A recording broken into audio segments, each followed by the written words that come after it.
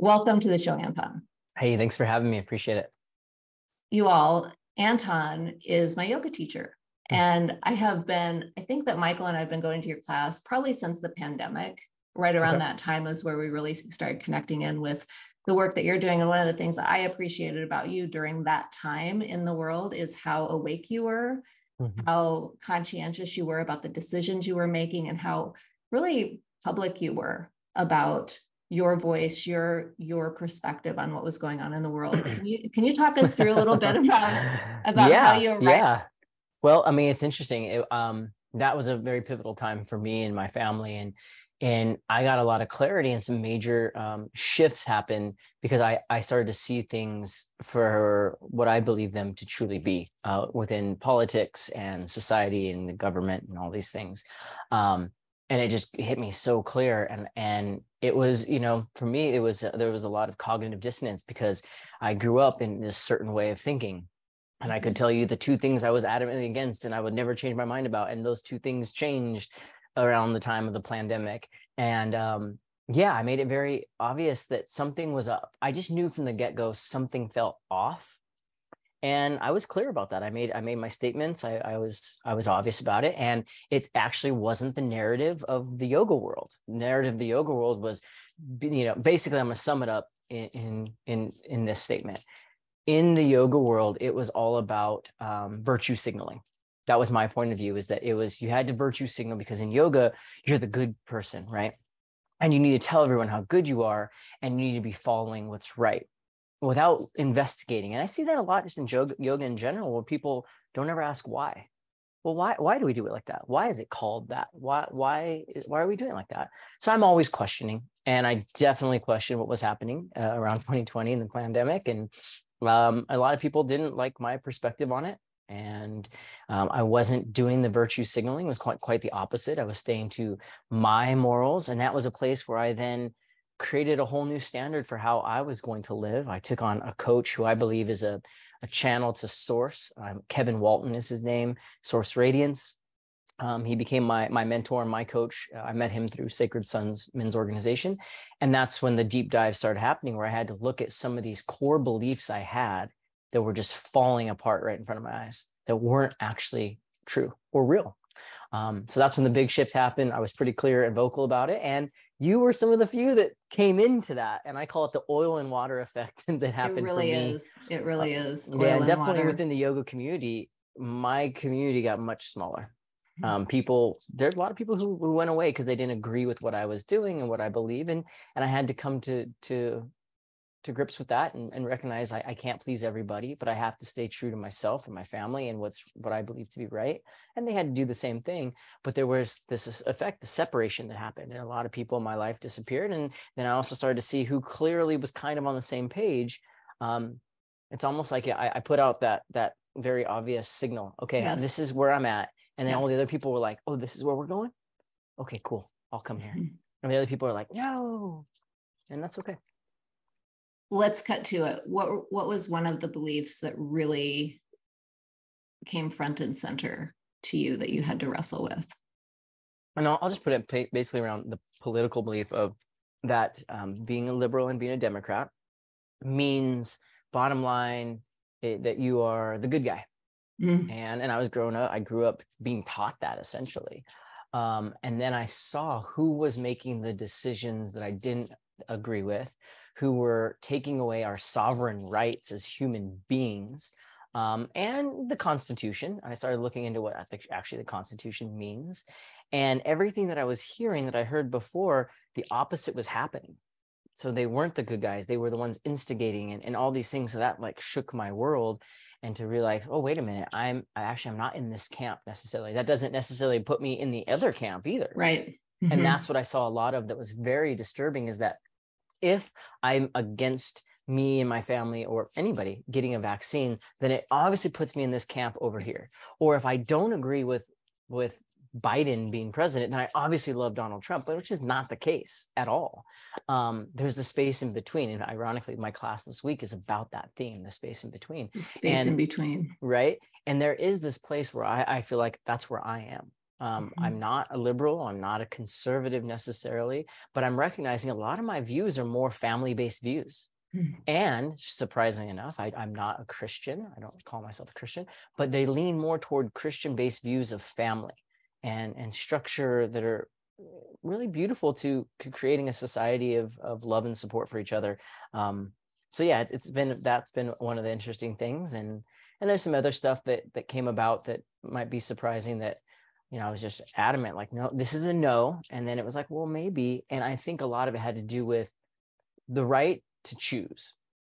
And, everyone puts that on the abortion issue, but I'm not going to talk about that issue. The right to choose anything in general, what I do for me and what's right for me as a good, abiding citizen, a moral, upstanding person. And the kicker is, I think most people haven't established a standard for what that is for themselves. And around this time, that's what I got to do for me.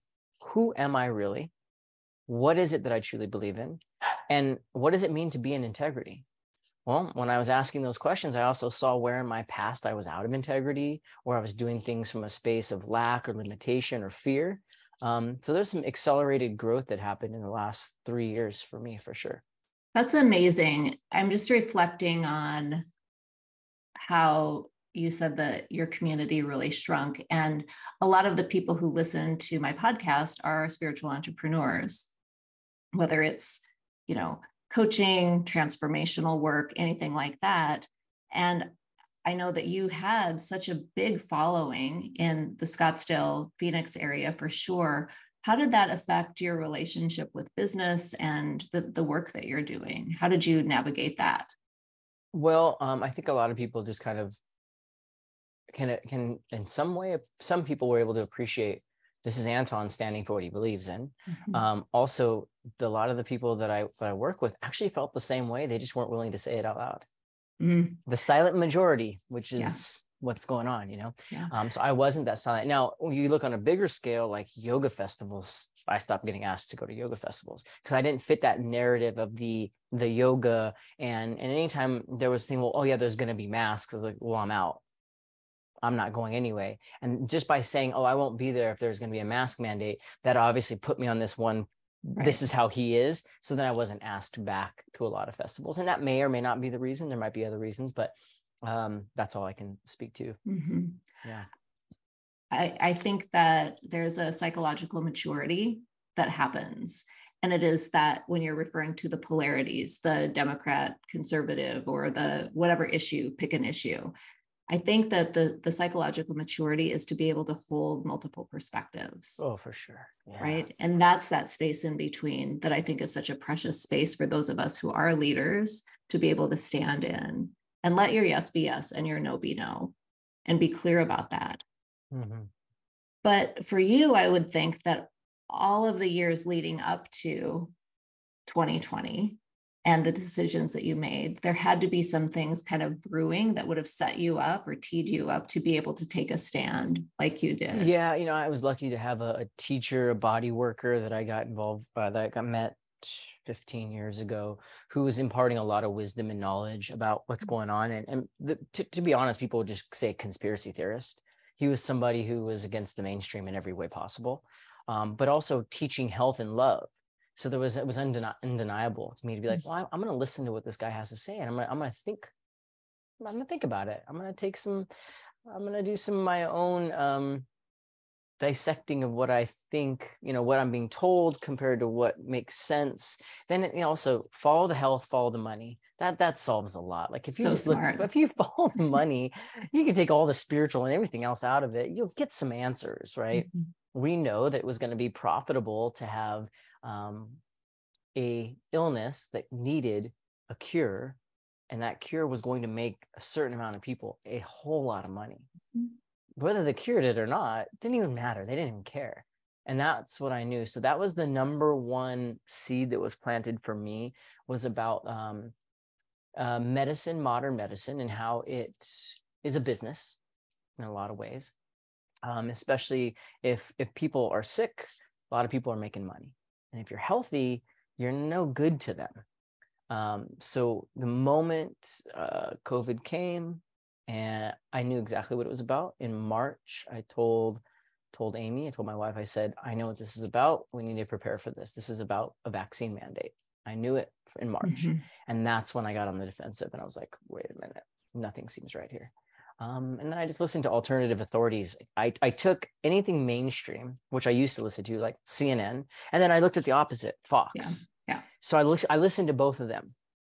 And then I kind of found my own, and then I found other avenues for information that weren't controlled by the same people. Because literally, if you look at the big news medias, right, it's like 5 companies. And they also happen to be connected to the different pharmaceutical companies and oil companies. And if you just follow the dollar, Everybody's I didn't need to have intuition. I just needed to have some common sense and be like, oh, okay. Yeah. This is different. And when you look at the polarities and you can see that everybody is controlled, then you have an opportunity to extract yourself from that and look for different angles. I want you to tell me what you think about this. I've discovered that truth has its own frequency. And when you've got a clear vessel, when you're a clear channel, you can pick up on what is true and what is not true, even if people are telling you otherwise.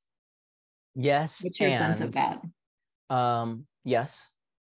And I also believe my truth or the truth is uncompromising, right? It is what it is for you and for me. However, the quote unquote, my truth is what clouds the actual truth. And that's what happens a lot. So my perspective based on my beliefs that come from my experiences, come from my past, are then projecting out what this idea of my truth. My teacher, his main thing is truth is it's effortless and uncompromising. So if it's just like, duh, simple. And this concept of my truth, it's never my truth. It's how I honestly feel right now.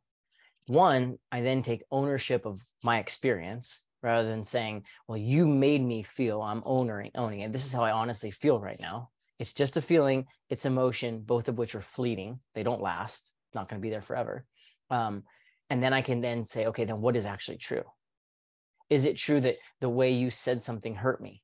That's not, is it true that your words are hurtful? Absolutely not. Could they hurt me if I choose to? Let them.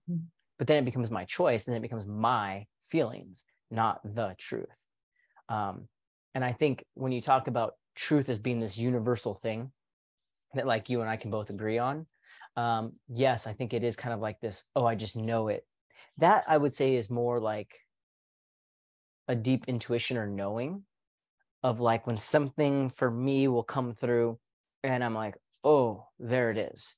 I either tear up in my eyes or I get the chills. For me, my eyes tearing lets me know that I am in alignment with source, with God, with everything. I will start to cry about it. Happy, sad, whatever it is.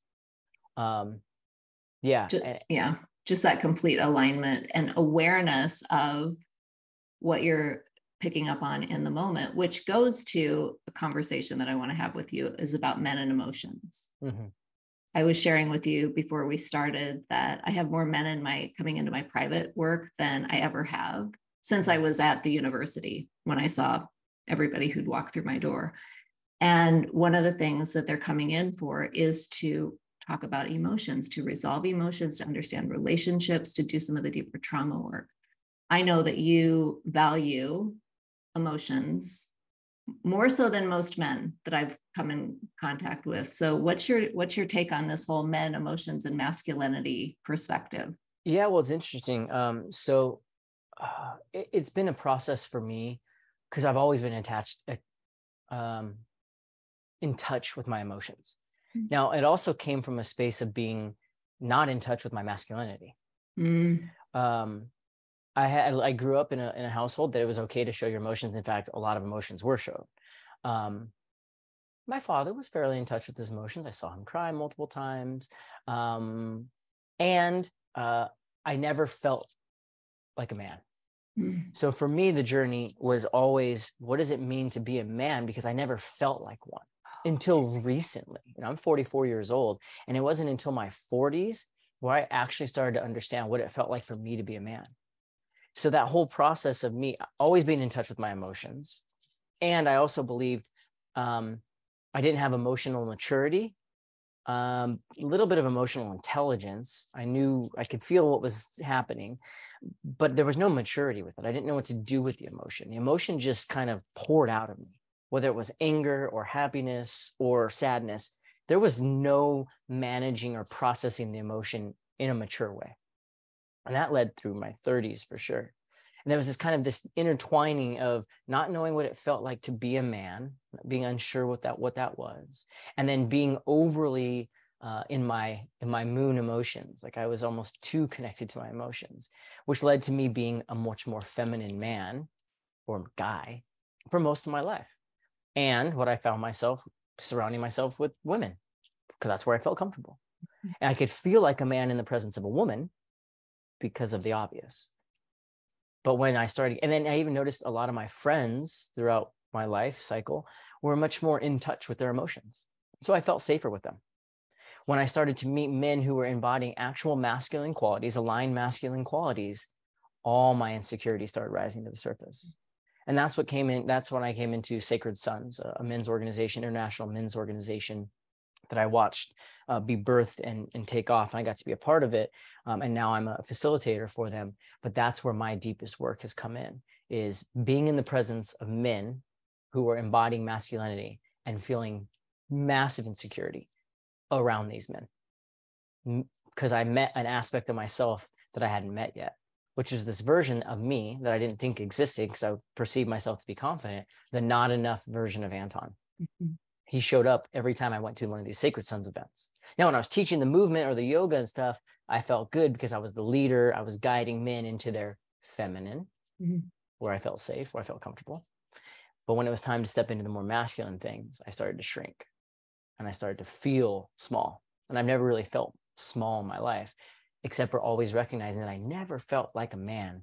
And I didn't know what that was. And obviously meeting my wife, Amy, changed things drastically for me for connecting to what masculinity meant more.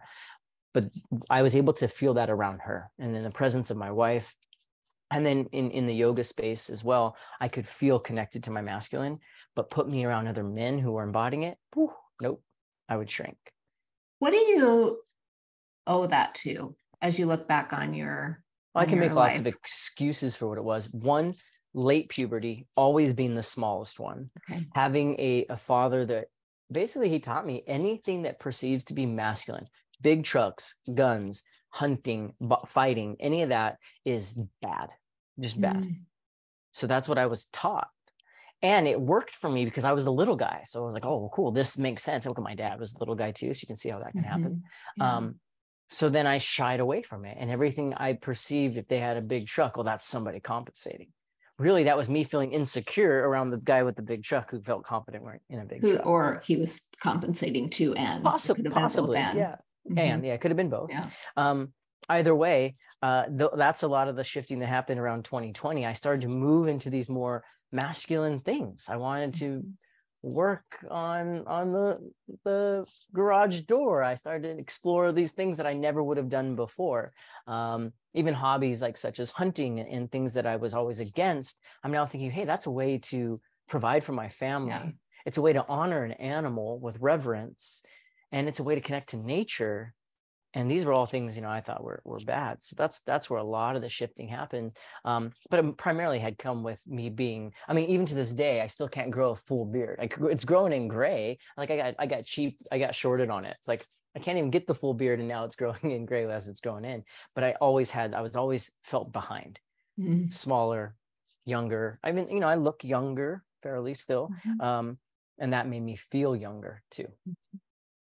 Thank you so much for sharing that. I'm learning so much about, your perspective on the journey to becoming a man. And I've never heard anyone speak about, I just never felt like a man. Like really, truly, thank you for sharing that. I appreciate it. Yeah. And I think a lot of, especially what's going on in the world right now, where there's just so much confusion on man, woman, and all this nonsense.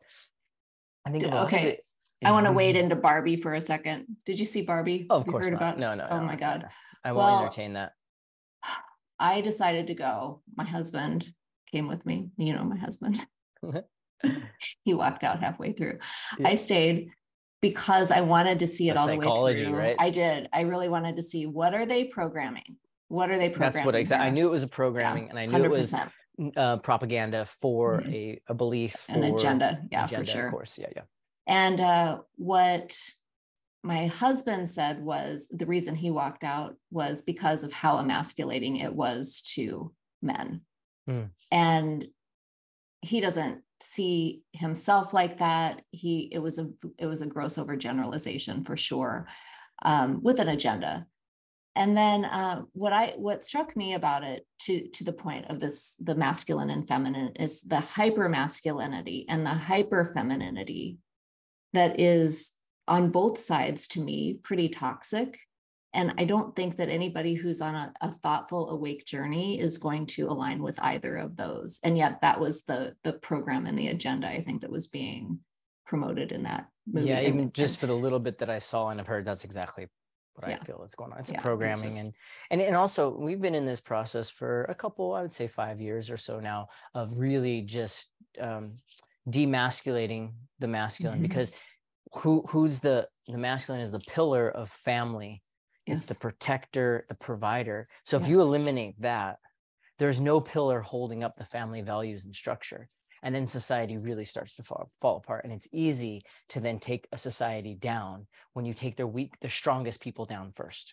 Yep. Take the warriors down first. Take the warriors down first. And then make all of the other men become women, which is possible. And then the women, which we're supposed to be about women, right? Supporting women. But how is that if we're now taking from the woman to provide for what used to be a man? It doesn't even make sense. It's very tangled. It's very tangled. Yeah, and I like that. To be able to rise into the truth of what is going on, and to be able to stand in the truth for you or for me about what we represent as light workers, light leaders, warriors who are taking a stand for something that is quite different from the overall narrative, I think is such an important part to acknowledge.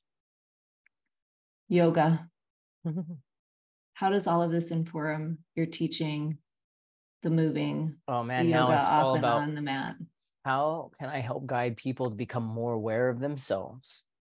How can I help them find greater presence and connect to their body so they can stay strong? What I noticed about yoga is that it can make you weaker, can make you more too supple, too soft, right? Too bendy. And if you bend too much, you're eventually going to break. So what I'm recognizing is that there is a need for greater stability. And the stability isn't just the physical stability, which most yoga students are in desperate need of. Greater stability, physical stability, joint stability, but mental stability too, and mental toughness. So having it become, my classes, I think, evolved to become a little bit harder over time, because I think we need to toughen up society. I need to toughen up myself. We are living in a society that is hypersensitive and weak. And the only way to get past that is to get into some discomfort, and to then recognize, one, take ownership for how we feel by first allowing ourselves to feel. And I think the movement aspect is what gets people to feel themselves. They can feel their bodies. Now they're aware of, okay, something's going on here. Then they can take it a deeper level into the mindset piece of like, okay, why am I feeling this way? Well, I'm going to sit with this feeling. But the bottom line, it's awareness. Awareness of how I move, awareness of what I'm thinking, awareness of how I'm breathing. Because if I can make people more aware, they will be less likely to behave in ways that I believe are misaligned or out of integrity. Because it took me to have awareness to recognize when I was out of integrity. But I had to have that awareness. When I'm in your class, I always feel like I'm training for a light warrior. I really do. And I wanted to share that with you, because that's something that's so important and vital in my own work, is the mind body spirit connection, especially for the high frequency channeling work that I do. And I always feel like when I'm in yoga with you, that you're channeling. What's your perspective on channeling? Okay. Yeah. So this idea of channeling, there are channeled text that I read. I've read several. Seth Speaks, the Magdalene manuscripts. So there are things that I believe someone was basically something else was providing information, and then it was flowing through them. The way I see channeling for myself is when I'm in my zone of genius and a creative flow, or when I'm simply just open to receive all the information that is there and provided for all of us all the time. Now, the reason why we don't fly or walk on water is because of limiting beliefs. So I haven't chosen to walk on water yet because I still have limiting beliefs in regards to what is possible within this third world dimension that we're choosing to live in. And I think that goes to everything. I have to ask myself, where am I still holding on to a belief that is keeping me from accessing greater information about myself or anything else? My limiting beliefs. Why am I not making $1 million yet? Well, what is my belief about me being worthy enough to make $1 million, about what it means to have $1 million, or whatever the story may be? So there's all of my, so I am able to access any and all information that the universe has ever had within it if I'm open to it. And there are some moments when those openings happen and the information flies in and I start to remember, or I get the cue, or I get the intuition hit. This morning was a perfect example, and I love that it happened. I was working with a client on a Zoom call, and she has a thing about lizards and frogs. And my wife had mentioned something that there was some insight to what that was for her. I shared it with her. She got hairs rising up on the back of her neck. And then I said, oh, wait a minute. This also explains why a certain relationship in your life went the way it did. And it was like, it just came super clear to me to understand, oh, that thing that we had talked about before, that's actually a part of this. So what happens is the information just comes to me because I'm open, because the information's always there. I just sometimes can't see it because of my limiting belief or my own perspective based on my own experiences. Don't you think too that the more you're in your body, the easier it is to pick up on what's available to us? I mean, if you're not in your body, if you're not connected, how do you pick up on anything? Interesting.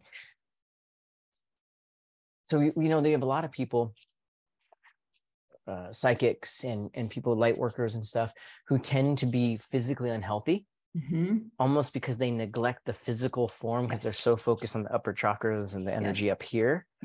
So there's like a disconnect between the body, and then dis-ease happens because of that disconnect. So I do think that the more we are aware of everything and anything, the more, awareness breeds choice. Choice is what freedom is. So if I'm more aware, I have more choices and I have more opportunities to experience things. So I think there's that, and that connection to the body. Yeah, I think here's the other piece, is the body's constantly talking to us, right? And like the book, The Body Keeps the Score, and all these other amazing books, and things like Germanic New Medicine, where it's showing, okay, your mind and your body are connected, and your body telling you what's really going on inside. So take some time to listen to your body. So what's my hip being sore? What is that really telling me? Oh, you can say, yeah, it's because you've been doing a lot of jujitsu. Or I can look at it on a deeper level and be open to being like, well, maybe it's something different. What does that muscle really associate with? Well, it's a hip flexor psoas. Well, that's fight or flight. What have I been afraid of lately? I didn't think I was afraid. I've been worried about that. That's right. That's fear. Okay. And then once you name it, you can transform it. So yeah. good. It's like, and I love that you said once you name it. So once I named that there was still insecure Anton, I had to own the fact that we call it shadow, right? Your shadow is the aspect of yourself that you haven't brought into the light because you're either embarrassed or ashamed or whatever it is about that. But all that version of you wants is attention, right? Just like a little kid. My kids, if I don't give them the right attention, they will do something to get the attention. 100%. So will my shadow. And my shadow will do things like break my ankle, or my shadow will get me in a car accident, or get me fired from work, or do all the things that I'm not paying attention to because the shadow's like, you weren't listening to me. You weren't listening to this aspect of yourself, and not witnessing it and accepting it. And that's the key word that I've learned, is that what acceptance is, it's the or what love is the acceptance of all things. And anytime I'm judging or criticizing, I'm not accepting it. So if I can learn to accept aspects of myself instead of criticize aspects of myself, then they become tools for my evolution and my growth. So good. How are you? You have 3 boys, is that right? 3 now, yeah. Congratulations. Thank you. How are you transmitting the knowledge and the awarenesses that you have now about men and masculinity to your boys? What I'm really working on for myself is this tough and tender, tough Mm. and tender, tough and tender. How can dad be more tough and tender? Create some structure for them, have a little bit of discipline. The one thing that's really easy for me is to show my tenderness, because Sure. anytime they do something that I have like joy or pride from, I cry. It's Mm. called daddy's happy tears. Like it's a Mm. silly thing. Those boys have seen me cry so many times, but the majority of the times they see me cry, it's out of joy. So when they have permission, and then it's me reminding them, you're allowed to cry. And they're even to a point now where one of my sons, he got hit in the throat, he got poked in the throat. And you could tell he was struggling. He was hurting, he was scared, and he was hyperventilating with his crying. And I said, you got to stop to breathe. You got to stop to breathe. He said, don't tell me to stop. Crying's okay, Daddy. I said, you're right. You're right. Crying is okay. And we need to focus on the breath. We need to focus on breathing here. And then being the example. And one of the things I have found for myself, one of my sons is very intense, and he like myself struggles with anger, and he'll act out. And what I realize is I have to, if he's up here, I have to meet him down here. So I have to soften when the things get engaged. Because if I start to raise my voice, he will meet me way up in the scale here. So it's just like softening. And it's still a process of like my facial expressions, because my face tells the story of what I'm feeling. And he is in tune. Talk about intuitive. Oh man, he can look at my face. He's like, why are you doing that? Or if I'll say something a certain way, he said, why did you say it like that? He's just so precise and so clear. So then it makes me more sharp to be like, okay, I'm literally practicing daily in my cold plunge how to keep my face in a neutral place. Wow. That's become my practice. Yeah. And the boys see me doing hard things. So one thing, I work out around them and they're around the house. I do wall sits to points where like I'm shaking and I fall. I want them to see me doing hard things. One of my sons, the oldest, he's actually done cold plunge with me. He's gotten into the ice water with me to recognize that it's okay to be uncomfortable. So my big thing is teaching them to do hard things, and it's okay to be uncomfortable. It's okay to be uncomfortable. Yeah. So good. It is okay to be uncomfortable. Yep. Takes a long time to learn that. Regulating the nervous system is one of the greatest challenges I think we have as humans. And I think that one of the greatest tools is cold plunge for that, for how to regulate nervous system. Yoga is helpful because you're moving and you're breathing, and how to regulate your breath, because your breath is what regulates your nervous system, but it's still not uncomfortable. It's not uncomfortable enough. Yeah. Maybe my goddess pose sometimes in my classes when we're holding goddess pose for 3 minutes. Yeah. Maybe then it's uncomfortable enough. But for the most part, it's just not enough discomfort. And I think a lot of people within yoga are looking to feel good in a yoga pose. And that's problematic as well. And I also think even as yoga teachers, I know I did, I wanted everyone to feel good, because then they would come back. Oh, that's my ego. So when I started to get in better integrity with myself and what my purpose was, it was, I just want you to feel. I don't care what you feel. Just be open to feeling, because maybe you're not doing that at home. And if you felt uncomfortable and that makes you want to come back or not want to come back, I have to be okay with it either way. That's such a principle of mindfulness practice, though, isn't it? It's be with what is. And every yoga practice can be different in that way, and every meditation practice can be different in that way. It's being aware of what you're feeling when you're feeling it, without judgment and with compassion. And that's one of the hardest things to do. And this kind of ties back to the original question about men and emotions, right? So somewhere along the line, and some generationally, right? I'm not sure if you subscribe to this too, but 7 generations is passed down with us. Yeah. So my grandfather's grandfather's grandfather's grandfather probably at some point said something about emotions being weakness or whatever. So I think for men, it's the willingness, because every man has emotions. Like they can pretend, they may not show them, but they are feeling them. And if they don't process it or use it in an effective and productive way, that's when trouble starts happening. Either one of two things typically happens. It becomes an explosion in the form of usually violence when it comes to men, or it becomes an illness in the body, right? It becomes bottled up, turns all moldy and yucky inside. And then now you have cancer, you have disease, and the disease happens. And those are typically the two things that happen if we don't access or pay attention to those emotions. But every man feels something. Every man feels something. So then what are we going to do to get them to be with that? Well, at Sacred Sons, they have found the magical recipe is physical confrontation.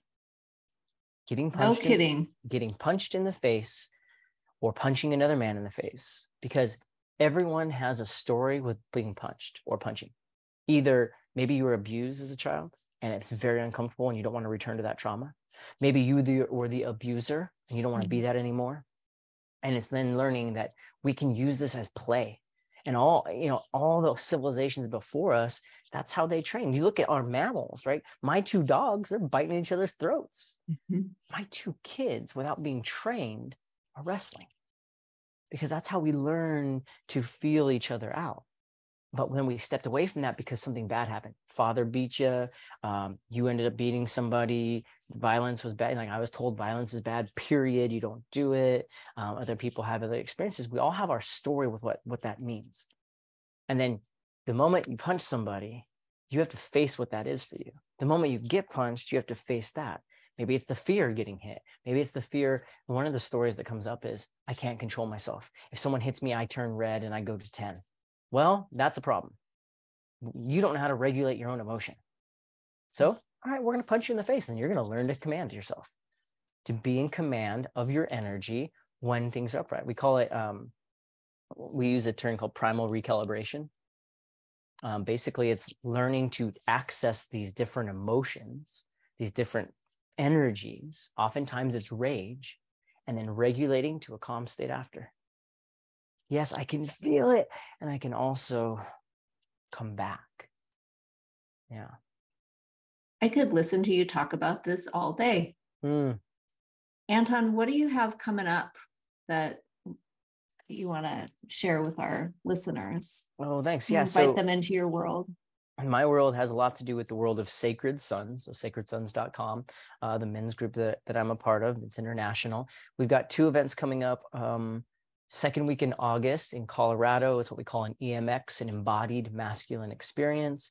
It's a weekend event, 3 nights, men gathering together. I think this one's going to be over 50 men together for confrontation, connection, and celebration. Then we have our big retreat, lack of better words, it's called Convergence. And this is happening in LA the first week in October 7th through 10th, I believe.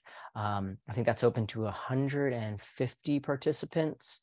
And that's where we dive deep with the full leadership team within Sacred Sons. That they can find all the information on sacredsons.com.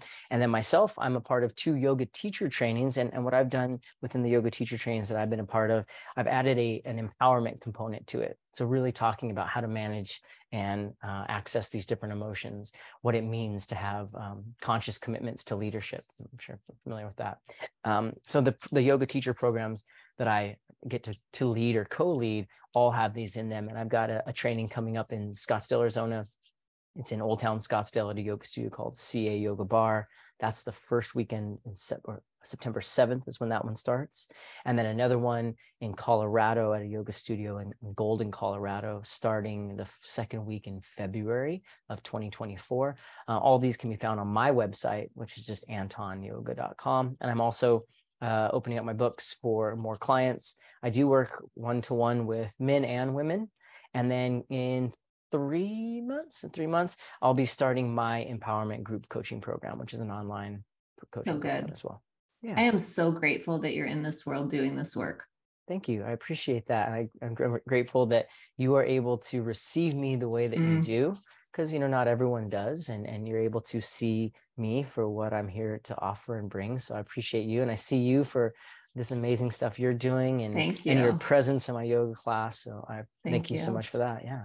Well, what I always say is that I'm not Nutella. I'm not for everybody. and neither are you. And it's actually polarizing in a very, very good way, because when we know who we're for, then it's easy to be supportive of them, to see them, and to bring them along with us. So I appreciate thanks for being here. Yeah. Appreciate it. Thank you. All right. We will see you everybody next time. Thanks, Anton. Thank you.